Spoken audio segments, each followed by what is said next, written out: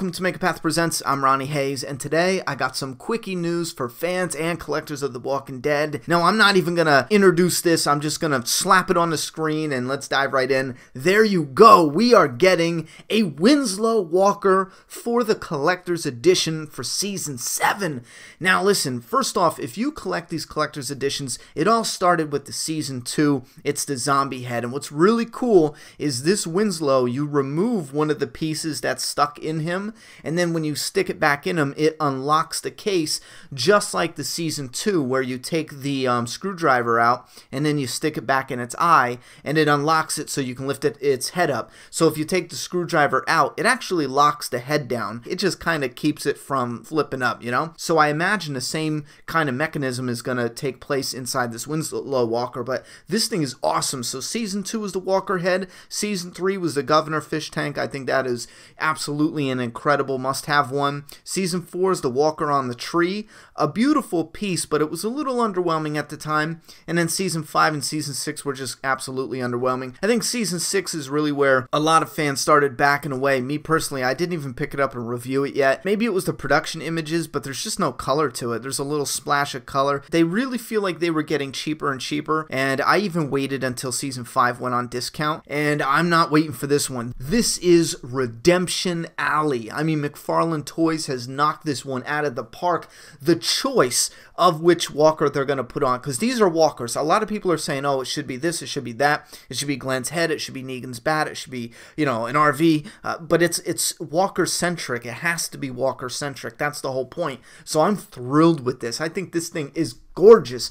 Even the digibook that comes with it, it's this white digibook with Winslow on the cover, and it's got that white look to it. I love this cover too. I think this is a home run altogether. You got the digibook, you got the Winslow bust that looks friggin' epic. Unfortunately, Target, I'm going to be skipping on that. Every year I get the Steelbook and the Collector's Edition. Well, this year they actually are going to release this really shitty Rise Up. I don't know who the hell wants letters instead of an image of characters they love or zombies or some type of awesome imagery. It's letters. I mean, the characters look cool in this picture if you zoom in. I think this decision was such a poor and dumb choice.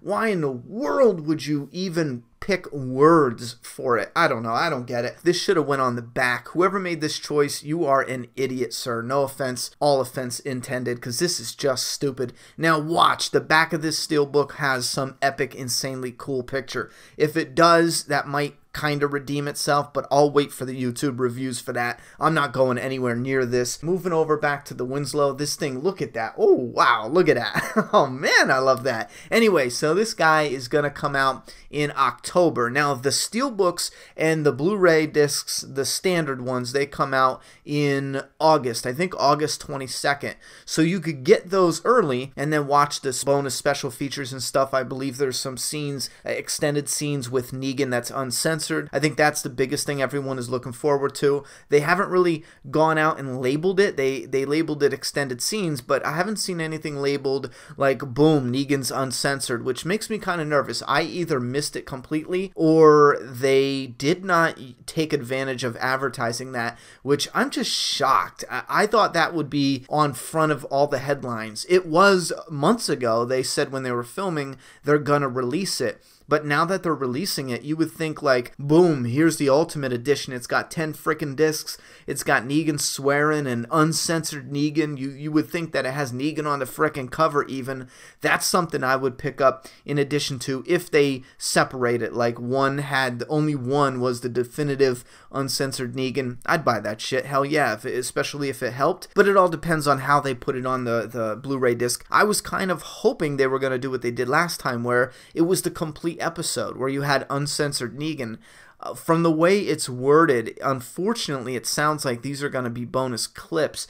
If that's the case, then yes, man, bring on the disappointment. And I know it's a lot to ask. I know it is. But I just don't see the point in uncensored clips. I want it in the entire frickin' video, you know. I mean, he's only in a handful of episodes, so you figure you only have, you know, certain episodes where they need to do that. But anyway, this thing, let me know what you think about this Winslow Walker. It is an Amazon exclusive, so it comes out in October. It's an Amazon exclusive. It's got 5 discs. It says it has all the other special features that the other ones have. If you want to know the price, they haven't announced it yet. It's not even on, as far as price, it's not even on Amazon yet, so the only place you can get this is Amazon. I'm gonna grab it definitely and absolutely review it on the channel.